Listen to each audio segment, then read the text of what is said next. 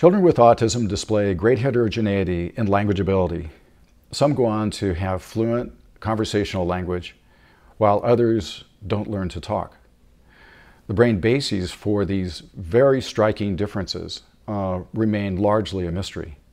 This video clip shows an example of one child that is really struggling to learn language, even though he's already 3 years old.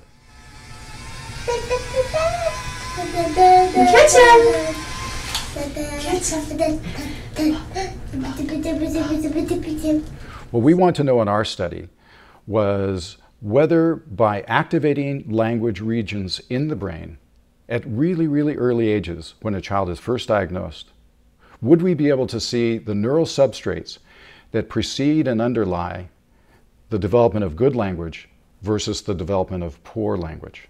103 toddlers participated, 60 with an autism spectrum disorder, and 43 that were TD or DD. We got our children in a really interesting way. I created a pediatrician network in San Diego and taught them all to administer a broadband screen, the CSBS, at all well baby checkups between the ages of 1 and 2 years. Any baby that fails the screen comes to our center for a full developmental evaluation, and those that are looking like they're at risk participate in biological studies, such as receiving a brain scan.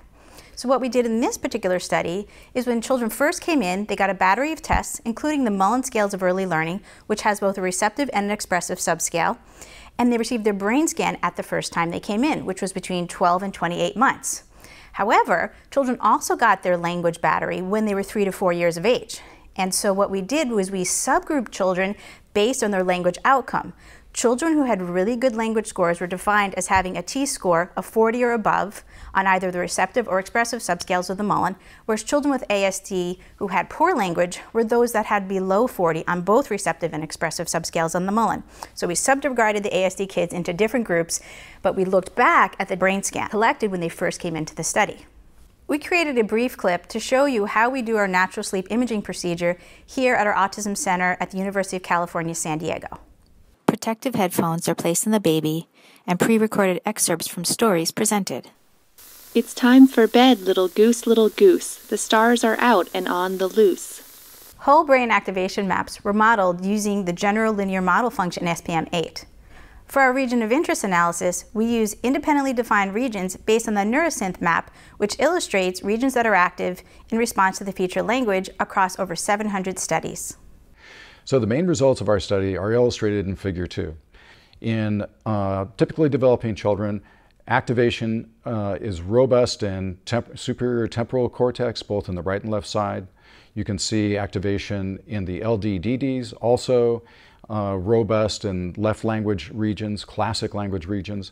And then most importantly, you can see in the infants and toddlers with ASD who end up with a good later language outcome, have very strong, very robust activation in response to language. But the fourth group, the infants and toddlers who end up with a poor language outcome, do not have very much activation. They're hypoactivated in superior temporal cortex. These results show that activation patterns in autism, even at the very first time of detection of risk for autism, are already different between those who will have a better outcome and those who will have a poorer outcome. It shows that these different neural qualities, these different neural functions, precede and underlie the different trajectories for language development and autism. We next asked the question of whether there were large-scale relationships between neural systems' response to speech and variability across early language development.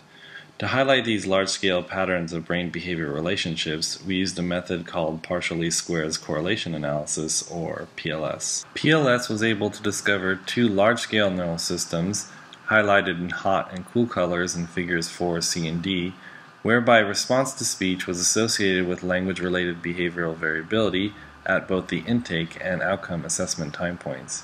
The pattern of correlation across groups was one of gradient descent, whereby the typically developing and ASD poor subgroup were at opposite poles and showed reversals in the directionality of brain behavior relationships. Our findings highlight the biological differences between those with autism who have a good language outcome versus those with a poor language outcome.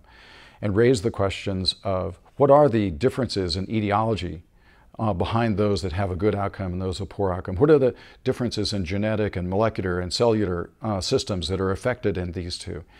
We suspect that they are very likely to be quite different from each other, perhaps so strikingly different that if we better understood those bases, we might be able to develop, as time goes on, treatments that are more precisely tailored to and more successful in benefiting each subtype of autism, those with one neural subtype and those with the other, those that will do better and those that are struggling with language.